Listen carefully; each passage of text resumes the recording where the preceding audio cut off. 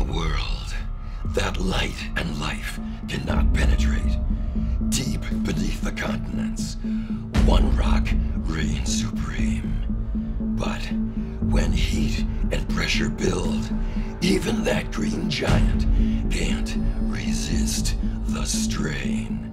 Welcome to Every Rock Has a Story.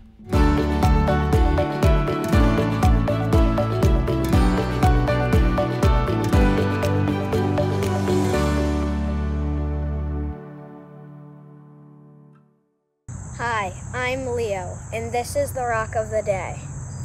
I noticed that it has greenish yellow sparkles. It's black and white and looks cool. I wonder where it came from. Hey Ethan, can you tell me about this rock? Thank you, Leo, for introducing this rock to everybody. What a beautiful rock this is. Leo noticed all the spectacular colors that this rock has. The yellow-green mineral in there, that's called olivine.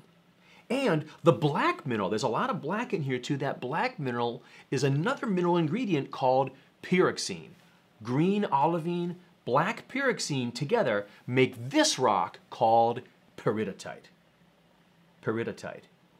Now we've seen peridotites in some other episodes, for example, episode 8, which was all about the Earth's deep mantle. And that's where this peridotite comes from too, the mantle. Let's put this peridotite on our rock spinner, and I'll tell you more about the story I want to tell about this particular rock. Rocks like this are ripped out of the mantle by explosive volcanoes that erupt them up onto the surface where we can study them here on the crust where we live. We call rocks like that xenoliths.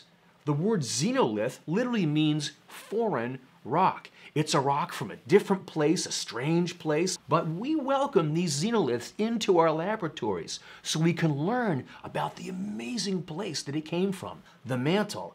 The mantle, a place where magmas are born, and the mantle is a place that allows plate tectonic movements to happen.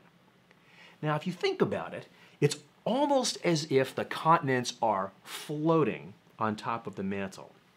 But I want to tell you something right now. The mantle is not liquid. The mantle is solid. It's made out of rock like this, peridotite. And it's that solid peridotite that can actually flow and deform. I have a scientist friend, and she is an expert in the study of mantle deformation.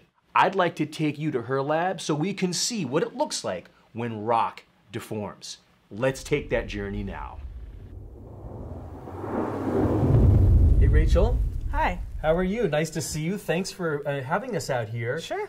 Everybody, I'm with Rachel Bernard. Rachel is a professor at Amherst College here in Western Massachusetts, and we're here in the Department of Geology at Amherst College in front of this spectacular mineral display. Every one of these rocks and minerals has a story, but we're here to talk about this one, Rachel. So we had this rock back in the studio. We agreed that we liked the green color, the black speckles.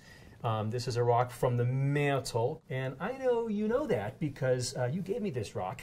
So that's why I wanted you to help us understand more about the stories that rocks like this one tell. Where does this one come from? This rock comes from Kilbourne Hole in New Mexico. In New Mexico. And I know you've worked on rocks in xenoliths from the mantle from all over the place. And you collect these xenoliths, these messengers from the deep. Can you show us some of the samples that you've collected? Yeah, sure. All right, let's do it. Everything on this shelf right here are mantle xenoliths. Wow. The one I really wanted to show you is this one right here. Okay. Because it actually, like this rock, also comes from New Mexico. So these are from the same exact place? Yeah, they look similar on first glance, but they're actually a little bit different, and that's because this rock has actually been deformed. Deformed? Yep. The rock itself has been deformed? Yeah. This rock, if you look at it, these green and black speckles are kind of random. There's no patterns, there's no layers that we can see in this rock. Mm-hmm. Whereas in this rock, if you look closely, you can start to see that there are some layers. And those layers are due to deformation. With these rocks, you start off with a rock that looks like this, and you apply pressure and squish it. And through that squishing process, you kind of align different minerals, and you get what appears to be layers. But it's been sheared and strained and squished and making those stripes. Yeah. That's cool. So I know that you study these rocks not just by looking at them with your eyes, but you also use some cool microscopes, right? Yep. Pretty much all of my research is done under the microscope. Very cool. Can we take a look at some of those? Yeah, sure. All right, this way? Yep. All right, let's do it. So let me show you one of my microscopes. This is a petrographic microscope, That's and beautiful. we use it to look at thin sections of prototytes. Okay, now I know what a thin section is, but can you tell our friends at home, when you say a thin section, what are you talking about? So a thin section is just a really, really thin slice of rock. It's 30 microns thick that's mounted on a glass slide. So that's like thin as a piece of paper. Yeah, so even thinner because it's so thin that you can actually see through. And then you put that on the microscope, and then the light from the microscope shines up through the rock, and then magical things happen, right? Yep. Let's do it. So this is kind of what a rock or a thin section would look like under a normal microscope like you would use in school.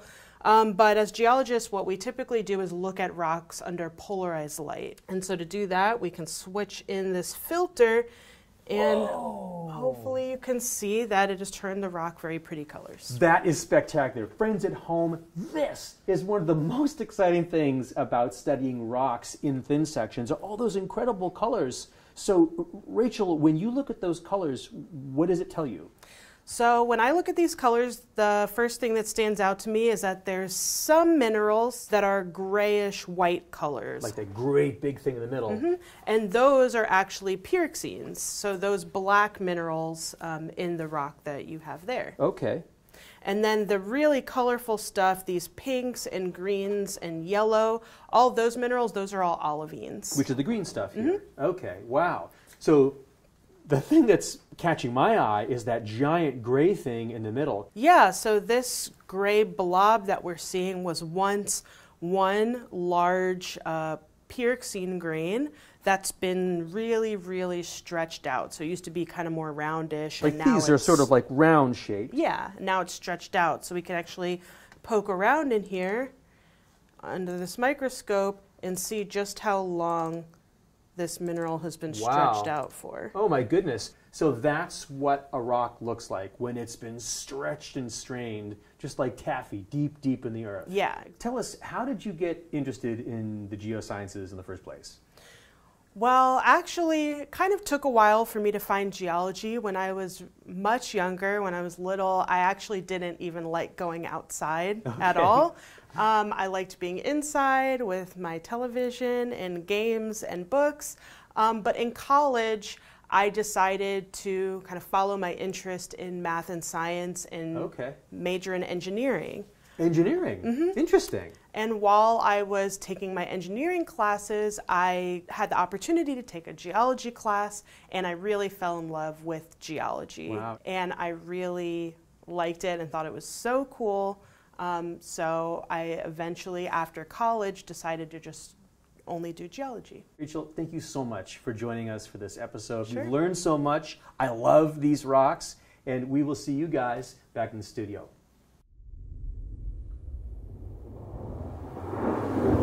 Wow, you guys, we really saw evidence that this rock deformed deep in the mantle. And how about those colors in the polarizing light microscope?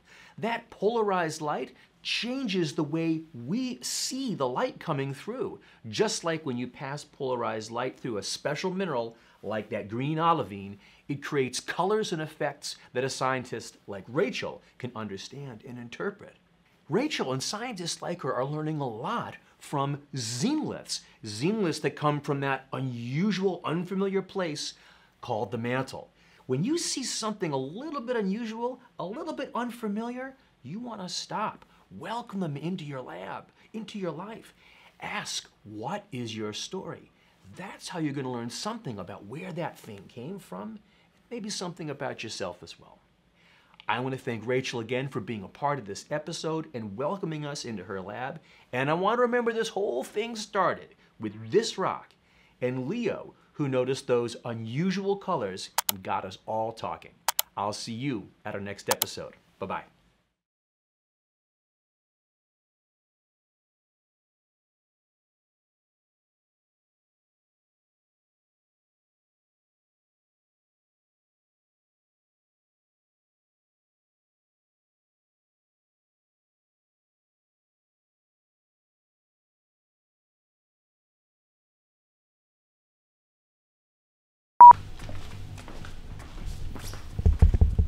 Look, even the rocks on the floor have stories. Oh, okay. There we go. Yeah, there we go. But when the heat and pressure rise, All right, I got it out of my system. Yep.